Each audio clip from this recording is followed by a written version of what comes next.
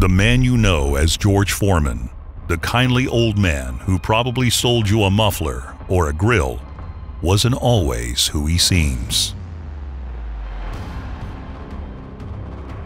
George Foreman grew up in Houston's notorious Fifth Ward.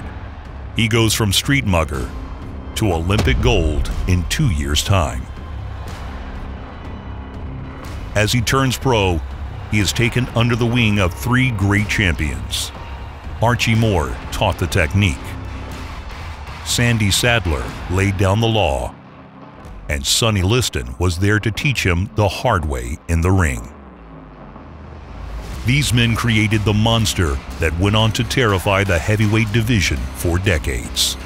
If he got going, there was no stopping him. The young version of George Foreman only fought one style: seek and destroy. He had a lot to learn in not a lot of time. His early years saw him fight and invariably demolish one opponent a month as he learned the tricks of the trade from the superstar team around him.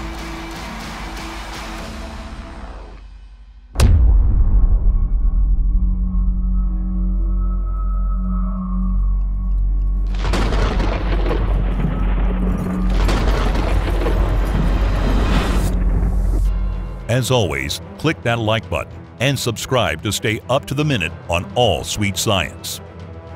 Against George Chuvalo, one of the most durable men in boxing history, George Foreman could finally open up with his full arsenal. He battered Chuvalo like a heavy bag. Chuvalo a little bit puffy around the left eye. See, on Chuvalo's side, the first 2 rounds are. Chuvalo wouldn't go down to anything less than a machete. Chuvalo's never been off his feet. 2 minutes left in the round.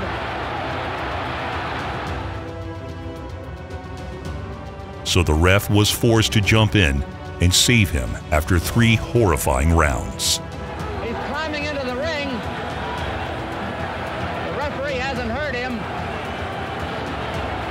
It's all over. It's all over. Arthur McCanty has stopped the fight. Did the fight go the way you figured it would go, George? Oh yeah, I don't want to kill nobody, but you know. He'd racked up 34 knockouts in 37 fights and earned his crack at a legend. Joe Frazier was still flying high off his win over Muhammad Ali in the fight of the century, flattening him in the last round with his signature left hook.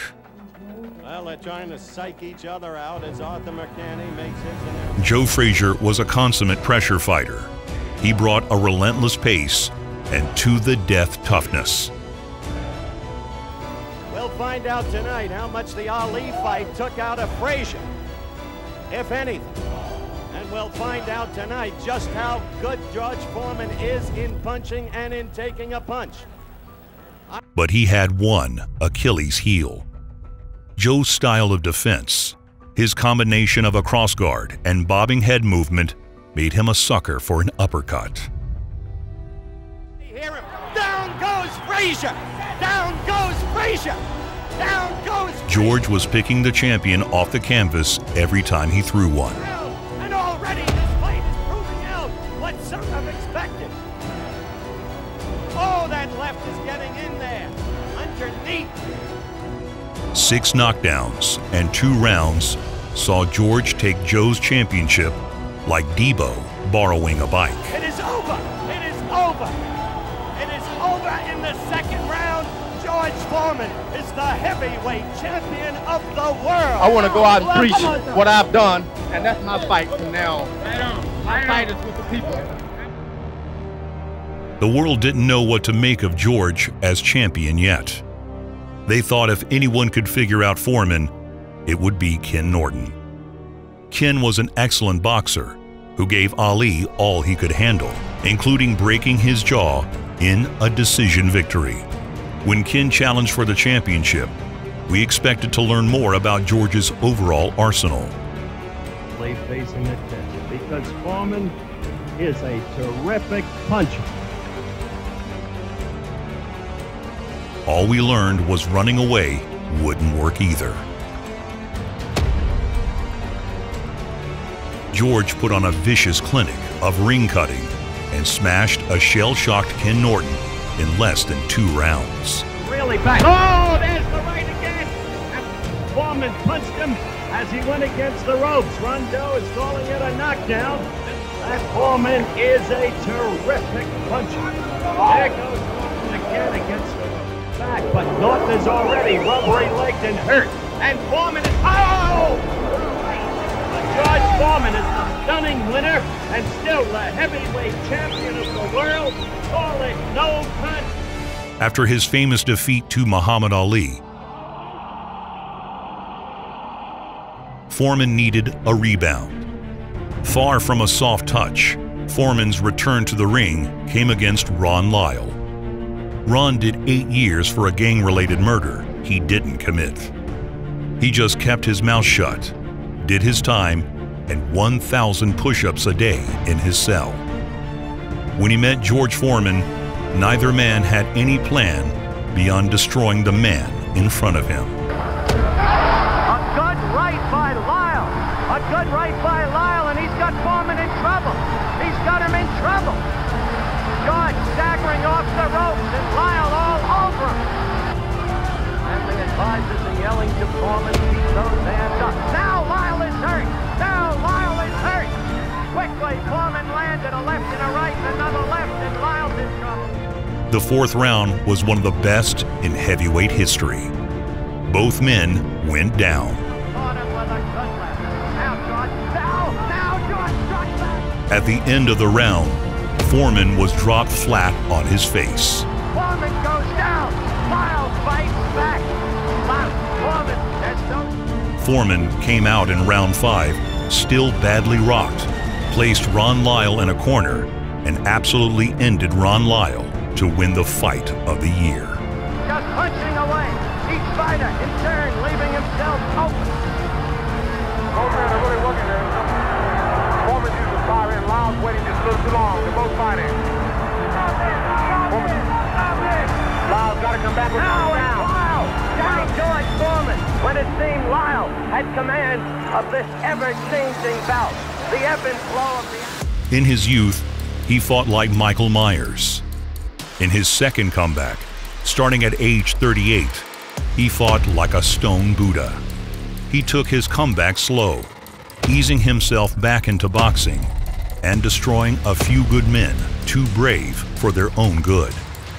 The moment people started to take George seriously was his meeting with Jerry Cooney. Jerry was a former title challenger with a mean left hook.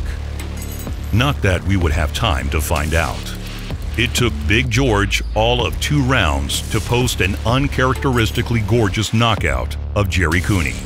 The left uppercut put him out cold, but the right hand off the pivot caused the ragdoll physics. He goes down again, and it's all over here in the 2nd round. George Foreman. His finest night came as an old man. Michael Moore had just beaten Evander Holyfield to win the heavyweight championship. Moore looked around a stacked weight class trying to find some light work for his first title defense. He saw names like Lewis and Tyson and Bo. He decided to take on 45-year-old George Foreman. He's going to have to punch and try to club him and just keep beating him, but I don't think that's going to happen. So you see no chance that George can win the fight? Very little. You can understand why he chose George in the early rounds. Foreman was never going to keep up with the speed of the former light heavyweight. And George's punches are not the fastest in the world. I think he'd be able to... Moore used his converted southpaw style to batter George with his lead hand. Used his light feet to get away before George could get him back. That right hand lead.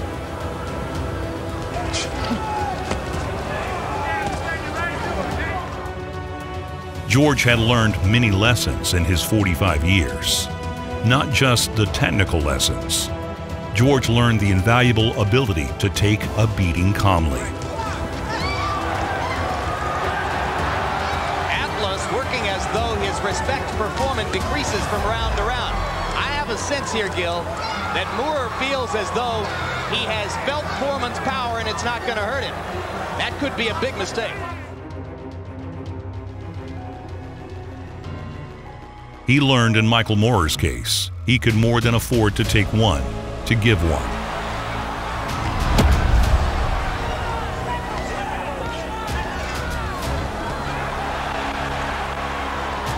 But Moore so far prefers throwing the... At a nearly 2-to-1 exchange rate, it was clear that George was down on the cards. The work he had done all fight was ugly and subtle. His task was completed all the same.